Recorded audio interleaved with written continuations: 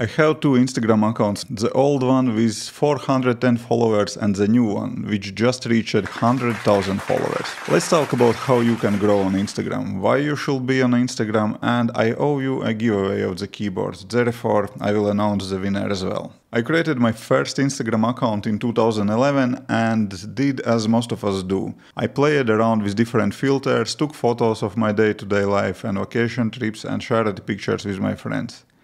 If sharing pictures with your friends is why you are on Instagram, you don't need to keep watching this video.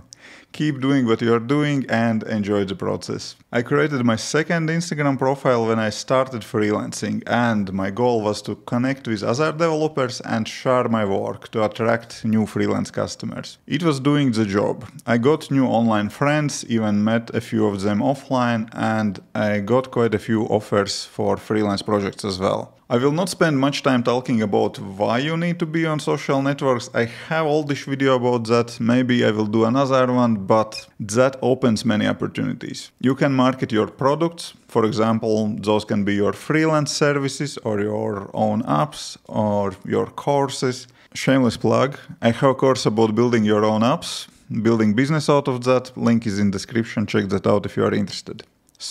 But how to grow and how to grow fast. First of all, choose your niche and what you will make content about. It kind of common sense, but I have to mention that. If your niche is programming, so stick around programming related topics, some setup photos, gear, everything related to programming will work. You may say, but Ivar, you are posting random shit on your page. There are plenty of travel photos or annoying stories about your running and what else not. Yes, you're right. That's true. But this content is more for fun and helps to create better contact with existing audience. But it does not help much for growing. So forget about that, at least for beginning. All the content fits in three buckets. It is entertaining, it is inspirational, or that is educational. For example, if you are learning programming or studying computer science, you can just document your learnings and that will be educational content. You can share your learnings, your findings, and that will bring value to your audience. Sure, you can easily mix education and inspiration. You can add entertainment to that. Some programming memes could work great. But before you create something, ask yourself what value this content brings to your audience and in which bucket it is going. Bringing value with your content to the audience is important. In today's age, everyone produces quality content. You don't need a fancy camera. Modern iPhone is enough to make great videos and pictures. So it's hard to stand out just relying on quality of content. You should create content that makes viewers bookmark and share it with others. Aim for content that stands out, is unique, and makes users to want to save it, share it. Think about aesthetics, how it looks, inspirations, how it feels, and trends which could resonate with your audience. If you're just starting from zero and all that I just said doesn't make sense, try to find 5 to 10 creators that you like and copy what you like from their style. Next one point in my kind of list what to do is maybe controversial. I think many of those who start kind of hopes on viral growth to make video hit million views and as soon as possible, as quick as possible, get a lot of followers, but that's actually not a good thing. Jumping on trends can help you to grow, but you should understand your audience and bring real value to them.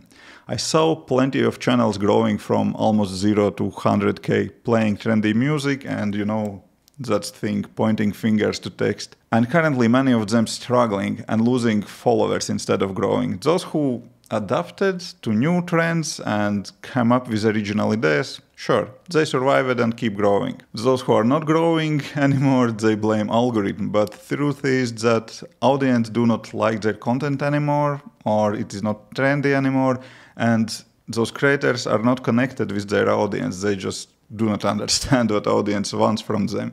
So every time when you talk about algorithm, replace algorithm with audience in your mind and your life will be easier. So steady, slow but consistent growth is your goal. Separate yourself from the crowd and bring something unique. Personalize content, integrate your voice and interests, and establish an individual style. You should be recognizable.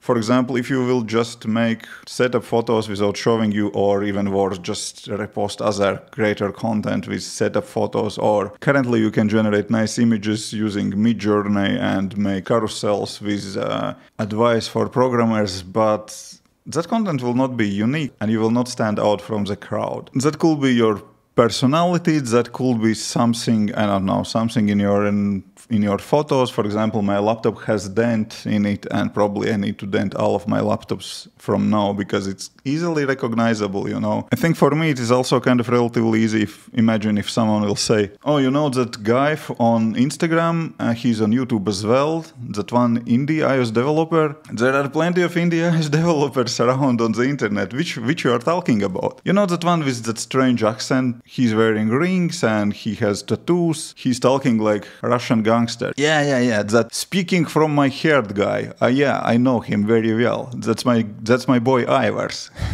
Something like that. I'm not saying that, I don't know, you have to get tattoos, even they are nice, but I don't know, just think how you can stand out from the crowd. Okay, but what content should you post? Post both reels and photos. There was a period when everyone posted just reels. Guess what? Photo posts works the same and sometimes even better. Both are effective growth tools. For reels, try to keep viewers' attention with quick cuts, sound effects, trending music. For photos, consider the photo dump strategy to keep things engaging. So not just one photo, make multiple photos. If you have multiple photos on it, so basically user will see it multiple times. When I'm traveling, I often do hamburger style posts, you know, when I have something programming related on beginning and at the end of the carousel, and in the middle I have shots from my trips.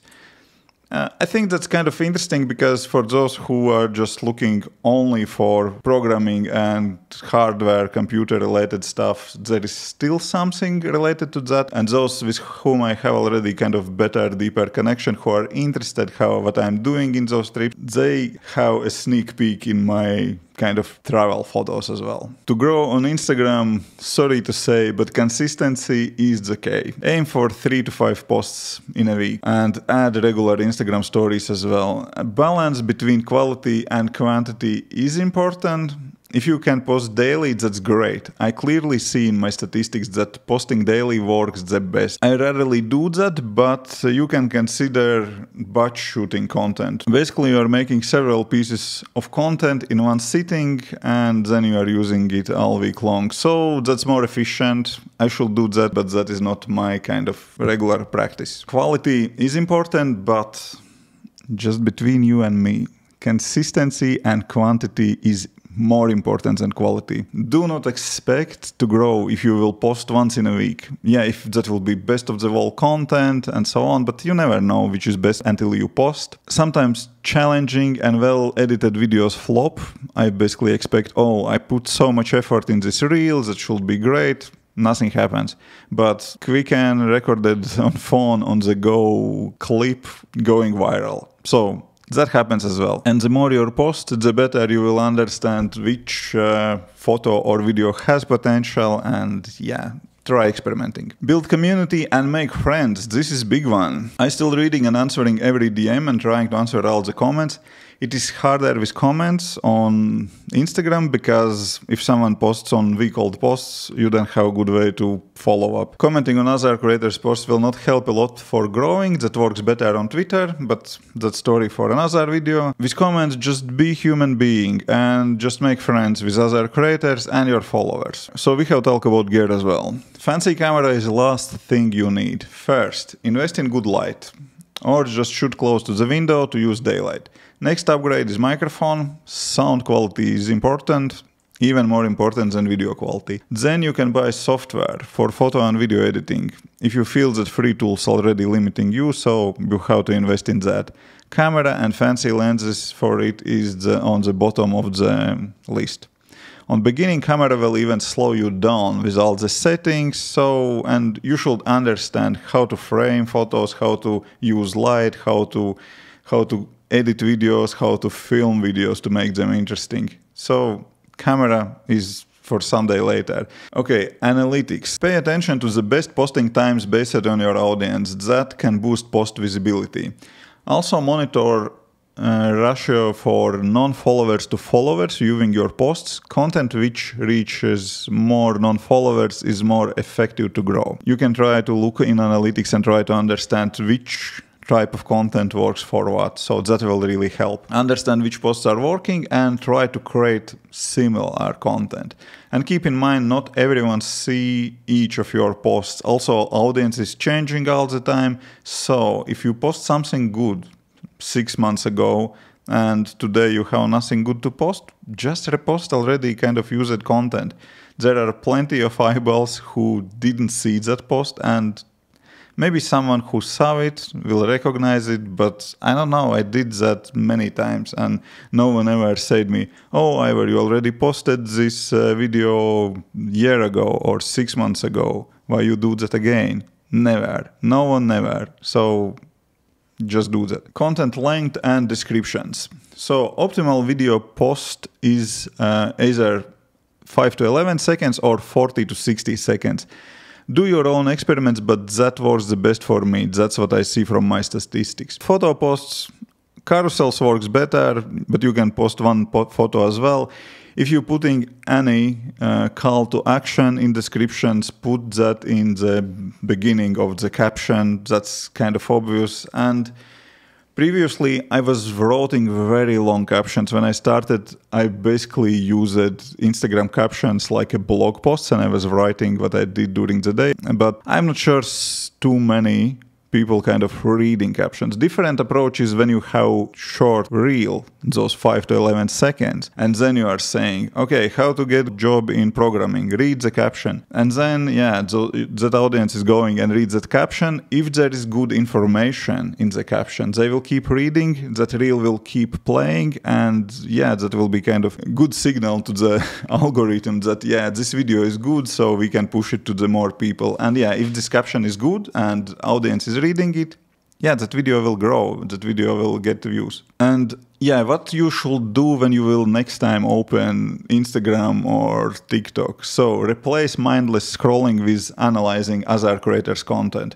Every time when you stop scrolling on TikTok or Reels, pay attention why you started to watch that video. What was that hook that grabbed your attention? Was that editing, or was that something that creators said? And try to think how you can reuse this in your content. If you are watching video and you are basically stop watching it and scrolling to the next video, make mental note for yourself to identify what was that, why you didn't watch video till the end, what happened, and do not do that in your videos. Learn from other creators. Change your mindset when you open YouTube, or when you open TikTok, or when you open Reels. And do the same for photo posts as well. Save or screenshot posts that you like, try to recreate them, and use some ideas from them.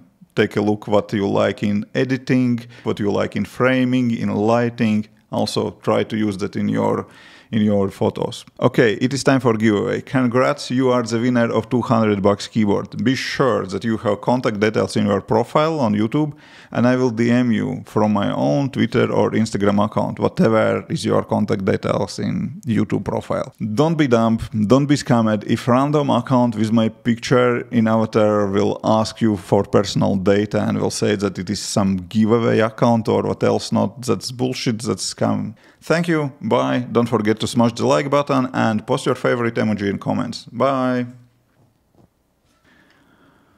Oh my gosh, I ordered a new light because this one making me crazy!